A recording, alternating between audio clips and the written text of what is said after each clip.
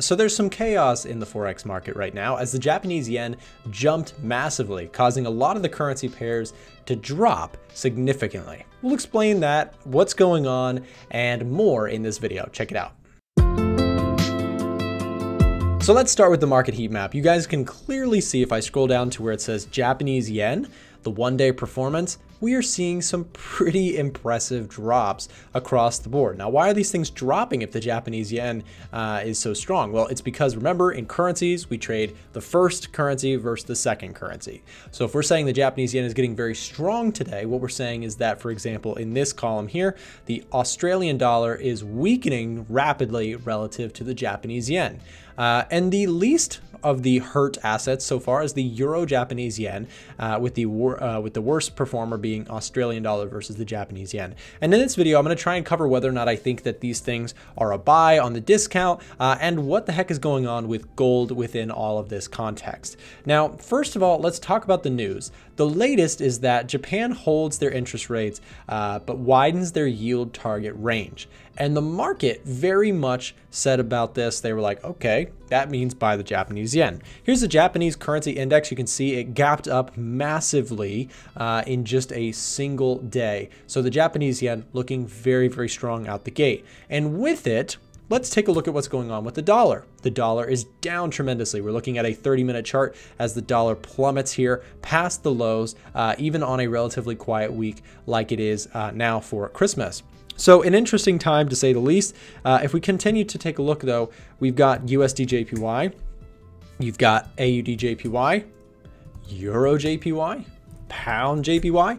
The story goes on and on. The question is, Nick, is there a trade here? Should we be buying this dip? In my opinion, I'll say right off the bat is no. I'm not an interest. I have no interest in trying to buy this thing. Although sure, in a couple of days I might sound foolish and things could be back up here. The risk on this trade is very high because the Japanese central bank just released a big statement that could potentially have followed through for days and days to come. So not something I'm looking to jump in front of, but rather, in fact, more to be on the sell side of. So if I take a look at, for example, Euro JPY, if this thing were to pull back, there may be sell side opportunities, but not until you get up to like 144, which is a long way away and might even be past the 61.8. Yep. So it is just out of the question for that particular currency pair for any sort of trade setups in the near term future. Now, if we take a look at, for example, maybe pound yen looking very, very sell heavy. If I look at the 4-hour chart, there may be something here where if I draw from the swing high to the swing low, this is a little bit of a higher time frame trade. You have something around the 50% retracement as price potentially comes up to this previous zone. So if you do see a bit of a rally, I would say more so on the sell side than anything else. And this very well could happen with low volatility during the holidays. Sometimes you'll just see markets just sort of slowly correct back from where they came. It's a very common thing across the board as people just sort of take profits or move their money out of the markets for the short term. So possibly a retest on this. Now, of all the Japanese yen volatility, I'll tell you guys, my personal favorite thing to be paying attention to is actually gold, because gold is moving with some beautiful momentum right now, despite, again, the holiday season being a very low volatility time for other assets like, the S&P 500 or things like that. Not so much the case for gold, as we're seeing a little bit of a Christmas rally for the gold market. So, each year there's a slight historical bias to see the S&P 500 rallying, and we're actually seeing a little bit of that on the Dow, but gold actually seeing quite the pop here this morning. And in my opinion, for day traders and swing traders alike, there may be some opportunities here. If I mark from the swing low here up to the swing high, you'll see we get a beautiful 38.2% retracement that could be something worth noting if price does ultimately pull back. I do like it on the long side. I called this out in my live stream today, and it is something I am seriously interested in. So if price pulls back on the gold market, I'll probably be looking to get involved around the 38.2%, looking for a quick continuation with a relatively tight stop loss in case I'm wrong. So let's say I take that trade and I put a stop loss below probably the 50% retracement, give it a little bit of room to breathe, and then looking to target or trail stops upon reaching the highs again. Again, crossing nicely over the 1800 mark today. Gold, like I said, looks more like a buy than a sell in my view, and just going off of momentum here, I'd be happy to try and join the move with a reasonable stop loss within there. So that's something I'm looking at for the gold market here today, which is probably one of my favorite setups. Let's go back to the Edge Finder and see if there's anything else to note. Again, a lot of the yen crosses seeing big explosive moves to the downside, and people are saying, hey, you know, a lot of people trying to pile into long trades. I can tell you that right now.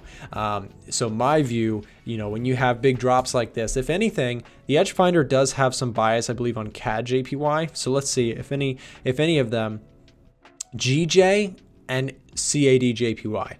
Both of these are Japanese yen crosses that I have some interest to actually potentially pick up sells. And again, the Edge Finder, what it does, if you're new to my channel, it takes all these different indications into account, things like inflation data and the GDP growth of the relative countries involved, and seasonality and smart money tracking and retail sentiment, and it gives you a total bias or score outputted here. By the way, if you guys want to try out the Edge Finder, if you don't already have it and you want to check it out for yourself, it's a great time during the holiday season to pick it up.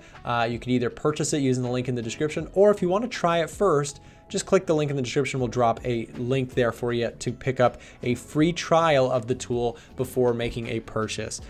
So yeah, if you want access to it, there's how you get it. And again, the one that looks interesting is CAD JPY to me. So if I look at this thing on the 4-hour chart, what you'll notice is that we had a clean break of consolidation, right? Price holding the tops, price holding the bottoms.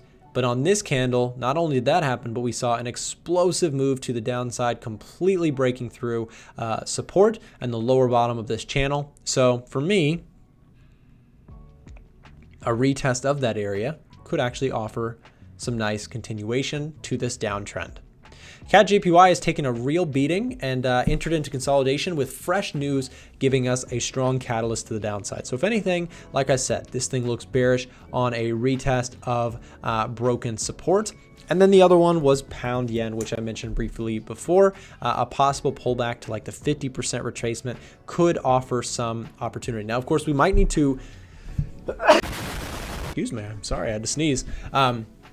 We may need to revisit this one, as this may or may not be the bottom in, right? It's possible that this thing could continue lower before popping to the upside, in which case, you know, we'll have to reevaluate our Fibonacci retracements. But generally what I'm looking for is a retest of structure before looking to get involved.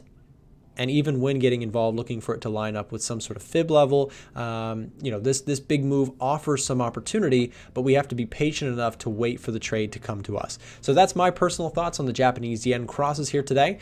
Make sure to hit the thumbs up button if you enjoyed today's video. Subscribe if you're new for more free content, and we'll see you back in the next one. Catch you later. It looks like you made it to the end of one of my videos. Thank you so much for supporting my content. It really means the world to me. And down below in the description, I put together some of my best resources for aspiring traders who are looking to improve. I've got some free downloads that could help you, some broker recommendations, and if you'd like to join our Discord or get access to some of our trading software, all of that will be linked down below in the description. Thanks for watching, and we'll see you next time.